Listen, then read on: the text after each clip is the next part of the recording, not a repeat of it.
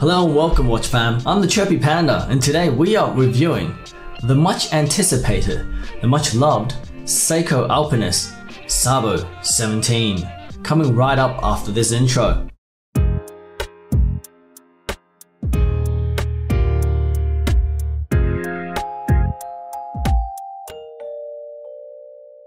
Hello guys and welcome back.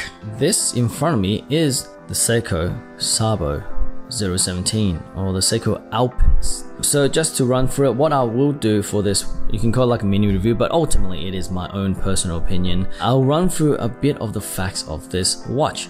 This is obviously a Seiko watch. It is a discontinued model. I think it was discontinued in 2016. There is a new, new Alpinist with a different model name. However, I decided to get this one because the proportion is absolutely perfect. Speaking of proportions, also before I progress, this is a custom strap by Sydney Strap Co that I purchased. It is not the original strap. I quickly disposed of it, but let's move on to checking dimensions. So the case is, did I measure it? There we go. It says 37.5, but I believe it is supposed to be 38. Now with the crown,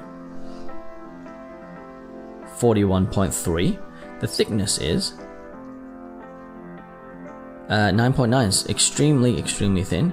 Sydney Strap Co has these straps where you've got this quick release, so it comes off much easier, especially when you want to keep changing straps. So let's check out the lug width. Lug width is 18 and lug to lug is 44.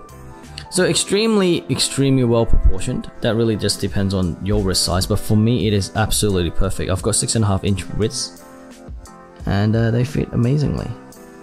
So those are the dimensions. This watch currently has a sapphire crystal. It's a flat crystal, so none of that hard lax, extremely scratchable stuff. In terms of the actual case, I believe this is called a compressor case, where it's got an internal rotating compass, where you don't have to turn it like a bezel on the dive watch. It has a screw down crown, as you can see. Just unscrew here, which is hand windable with hacking, and as you can see, a decomplication. So let me screw that back down. On the back, it's got you could say a very simple design with the Alpinist logo on the back. A little bit of information on the watch. So 20 bar water resistance, so 200 meters water resistance. Obviously made in Japan, and it is a Seiko. Inside this beauty is a 6R15 movement. So it is an upgraded movement of the, I believe, 7S26. So it is obviously more robust. It is substantially more accurate. It runs on 21,600 beats per hour with a 50-hour power reserve, and has a DiaShock shocks resistant. It used to be, I should say, because when this watch was before discontinued, I believe you could get it for about $400 US. Now it's hovering around $500-600 US, and that movement for that price range was ridiculously good. However, with the introduction of the new Alpinist and the increased price of this watch, people kind of ask, is this worth it anymore? And from my personal experience, I'd say yes. I've had a lot of fun. I've been wearing it every single day for the past week or two, posting a lot of photos of it, and it's great. In terms of timekeeping, I'm getting about like 5-6 seconds fast a day, and I don't know how to regulate it, so I haven't regulated it at all. So it's just straight out of the box. It's ridiculously robust, very accurate watch. And look at it, the green dial with the sunburst. It's absolutely stunning, and it goes so well with this leather band, the gold indices, as well as the cathedral hand and the syringe hand. It just looks stunning. But this is the aesthetics. People say that the green dial is really hard to, match clothing, but I beg to differ. I feel like I've been wearing this with whatever I wanted to wear. I can go red shirt, khakis, jeans. I've been wearing blue shirts. Supposedly the blue and the green doesn't match, but it goes very well for me. I've also had Milanese straps that it kind of dresses this up slightly, or at least it changes the look a little bit, because this type of leather feels more, this leather band kind of feels more outdoorsy. So when you chuck like a metal band on it, which I don't have one right now, purely because it came with a steel strap. I don't have one. It's coming in the mail, but once I do, I will post some photos up, and it will look extra sporty and extremely pleasing to the eye. And if I can have like something that's a bit more dressy, I reckon I can dress this up too, though I don't think I'll be wearing a suit like tuxedo or anything with this watch. Maybe not even a suit and tie, but at least a shirt will be probably pretty good.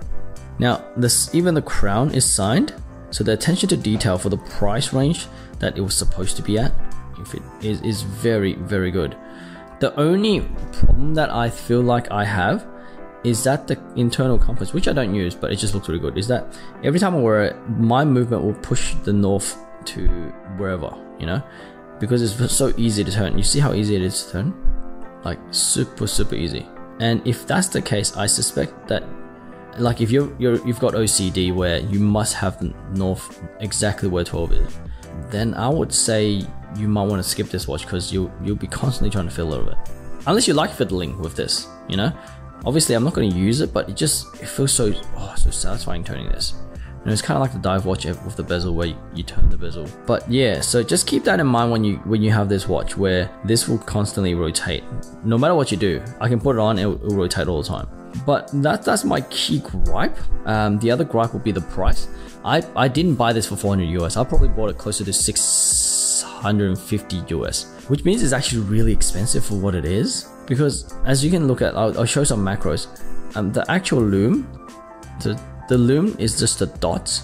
It actually isn't. It's not applied very well. It's slightly off the paint. And I mean, everything's very well polished, and this is something Seiko kind of gives up on a little bit, is that just slight alignment issues. And the other problem is the lume itself. And if you're really like a lume fan, they've only got dots on each of the hours, so of the indices. So what it means is that when it does go dark, and if you're just glancing down at your watch, you may not know where 12 o'clock is. So the hands and the second hand, or hours, minutes, and second hands is completely fine. The lume is, I mean, it's Luma Bright. It's absolutely amazing, and the dots on the hours is also very okay. But anyways, let's jump to a wrist shot. So this is how it looks on the wrist. Absolutely stunning in my point of view. Cracker of a watch. I know I paid too much for it, but I feel like I'm just gonna get all the enjoyment, and I don't care what you guys think. I don't care. I don't care. Nah, I do, but it is a great looking watch. So yeah, am I a fanboy of the Alpinist? Hell yeah. Am I gonna climb a mountain? No. But will I take this out for hikes and stuff? Yes, I definitely would.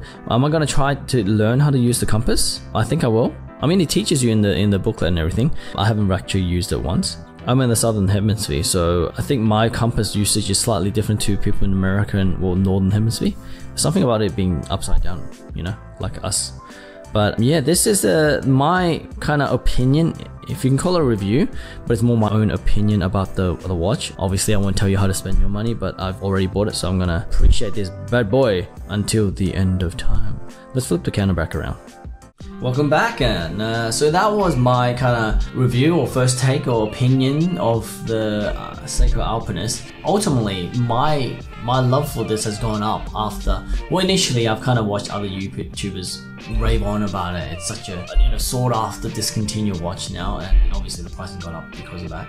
And now that I have my hands on it, I'm glad I did. I'm glad I jumped in the deep end and paid. Oh, well, I'm not glad that I paid more for it, but I'm glad that I actually bought it, because it is such a beautiful watch. And now that it is actually discontinued, I almost kind of feel like, oh, certain level of this exclusivity, even though you can actually still get it on Amazon for about 600 American. But having said that, should you guys get this watch, if you can get it for a good deal under 600, if it's 500, 400, just buy it immediately. Buy two if you can, and then resell them. It is worth the money, and the enjoyment I'm getting out of it, I think it will pay me back in years to come. And I feel like I can just hand this down to the next generation, because it's such a robust watch, and the movement will be so easily accessible that watchmakers can repair it at a cheap cost, which you can't really say the same for a lot of in-house movers and things like that. Yeah, this is made in Japan, so every part of this watch is made by Seiko. This is, you know, for lack of a better word, an in-house movement. For the price, it's ridiculous still. Anyways, that's kind of how I felt about it. What I just forgot to mention previously was that the rotor is really I don't know if you can hear that. The rotor on this is really loud. So, and if that ticks you off, that's another negative on it. But on the flip side, look at this baby. Is it focusing? Look at that. You're telling me you don't like that? You're telling me you can't fall in love with this bad boy? I can eat this up. Look at that beautiful green emerald. Is it an emerald green? The sunburst dial. Anyways, it's much love. It's all love. It's love all around for this watch. So that's how I feel. Now, if you feel the same, please consider liking the video. It would help with the algorithm. Even if you dislike everything I've said, dislike my face, dislike my review, that's completely fine. Hit the dislike button.